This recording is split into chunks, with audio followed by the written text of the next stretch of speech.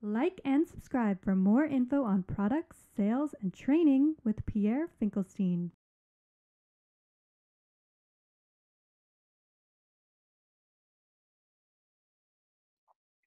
So now we're starting to do some work where we have decorative painting. Those are sets of doors I've done for a client that wanted this sort of 18th century door. So again, you could see on the, so they're pretty involved for a dining room. That they're definitely over the top, very 19th century, but they were fun to paint.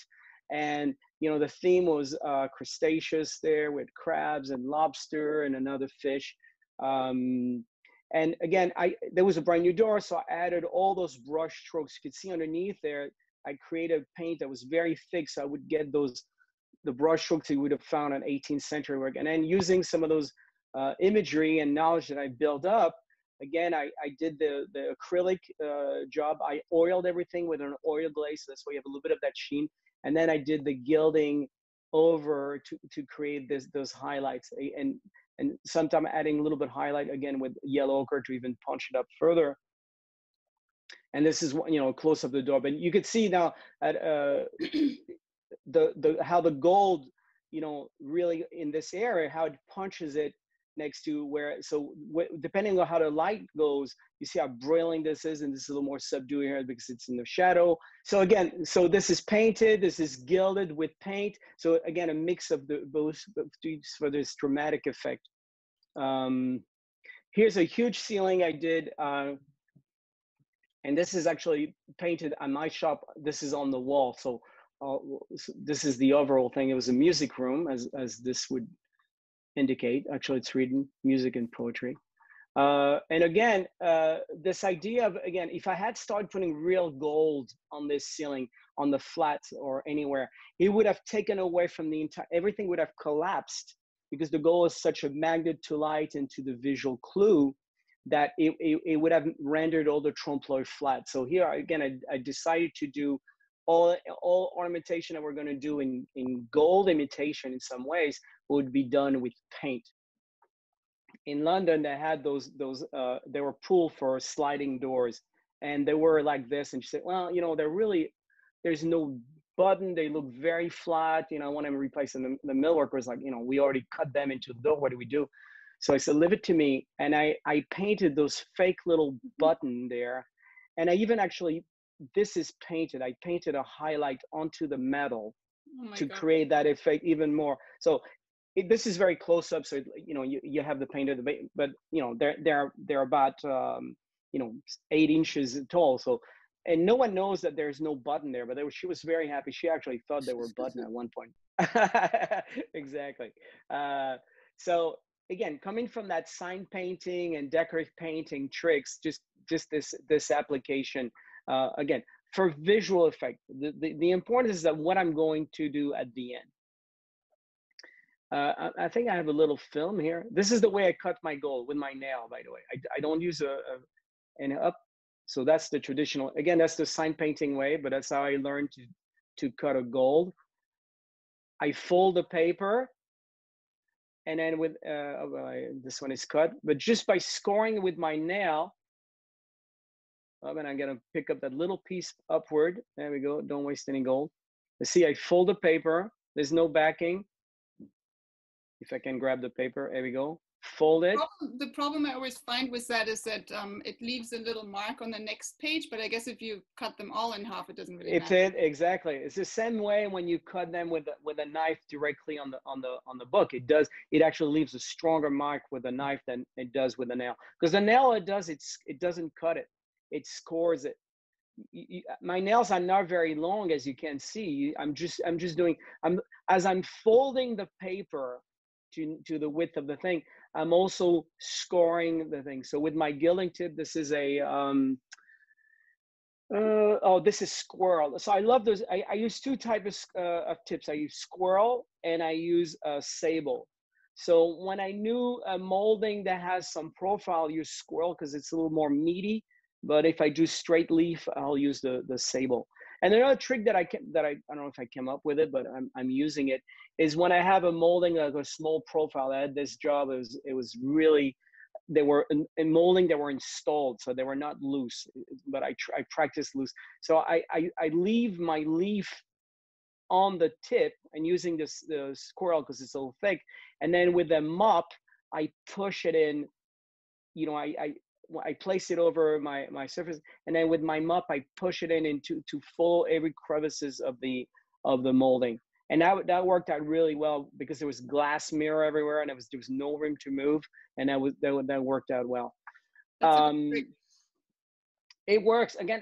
To me, it's the lack of knowledge in sometimes, and say what can I need people that are not super gilder to help me, and I'm gonna find techniques that are gonna be applicable.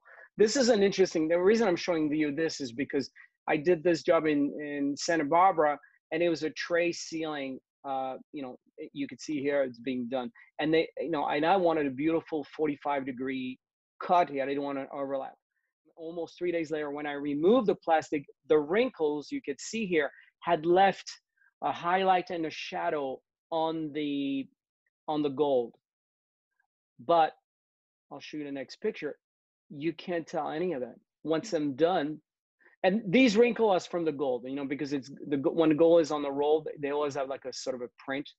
But look how sharp this angle is. It so really when you came, I'm just amazed because, and I'm sure a lot of people can relate to that. When you came back and you saw the wrinkles, were you just forget about it, let's start fresh, or did you just say, okay, let's just go for it? And I mean, it's like you're halfway to the moon, and then you're closer to the moon than to Earth. You know, it's point of no return. Okay, whatever. So I say, okay, you want me to gild it? I'll gild it. That's not a problem. So, but I say, be mindful, because we went through that problem before. When it's gilded, nobody can touch it, or I varnish it. But if you varnish it, I said, you know, it's kind of defaces the gold. No, not varnish. I said, you sure? Okay. So we went. They built a structure. That's a year ago or something, and we actually built a scaffold. But I said, you can't touch it. You understand it? No, I know. Within 3 days, they had a party, and this was completely ruined, completely gold gone everywhere. So they said, you got to go back and do touch-up. I said, well, that's not going to happen. You're going to have the same problem. So we're going to re-gild it, but this time I'm going to lacquer it. That's the only way that's going to preserve it. Except by that time, the structure with the scaffold was all tinted up, was gone. I only had ladders and that thing. And I went there and tried to gild with loose leaf, and the wind is blowing the salt water every night all over the surface, and I can gild. So I said, I have to use patent leaf, and with a patent leaf, if you know anything about it, you need two hands, one to take it out of the book, which, you know, it'll fly all over if you open it up, and then when they go. So I built this stupid contraction out of a cardboard box, and I put a tape, this is a piece of tape in between. So I had the leaf separated, so in one hand I could just pull the leaf. I had to be very close to the metal because the wind was blowing. I mean, it didn't take me down, but it was, you could not hold the gold with your hand. It would just fly off your hand. So I had to be very close. So again, creativity here where I have to just pull the leaf out of my little pouch, my little kangaroo pouch, you know, with tape everywhere, and directly put it on the surface and then leaf it.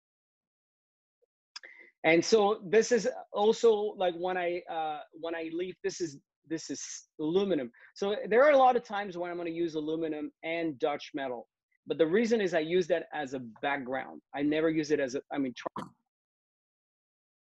either I want to paint an ornament on it, either I'm going to glaze it. So I use it for the reflectiveness. If it's just going to be solid, I'm going to try to use just palladium. But there's been a shortage of palladium, as you know, lately, because the German auto industry use it for their catalyzed carburetor, and so it's nearly impossible to find any palladium. So we were in a bind. We had to do this job to use Dutch metal. So I found this little metal thing here. It was sort of a roller deck. When I bought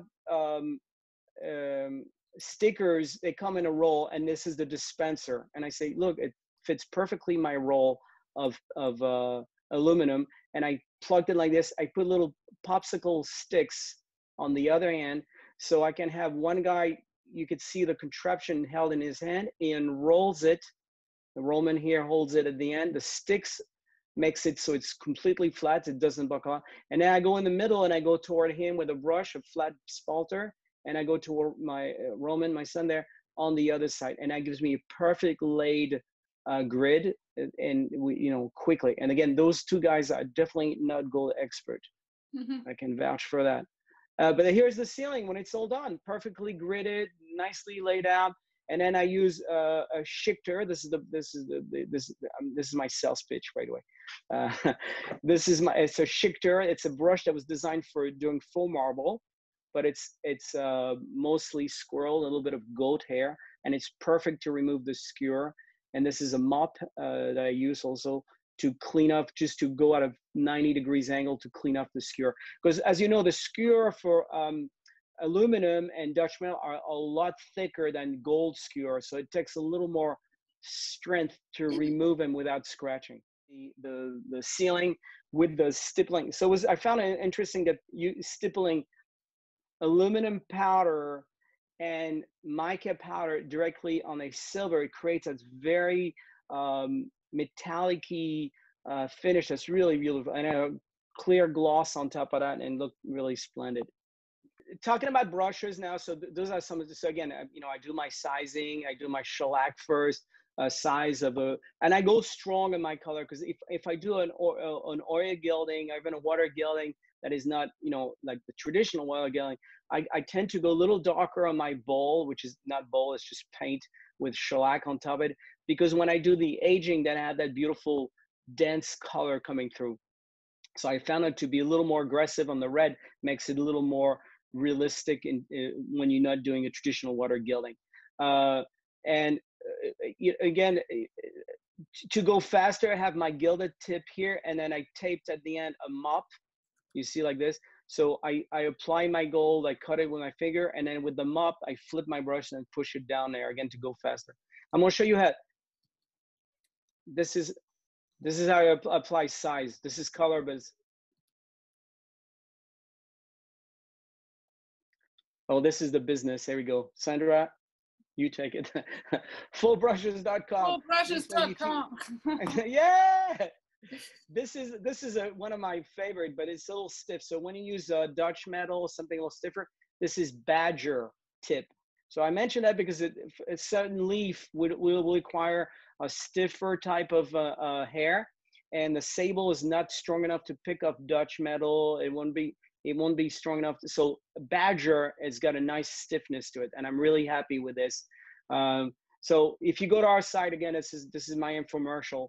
You under gilding, you'll see all the tip we have, all are handmade in France.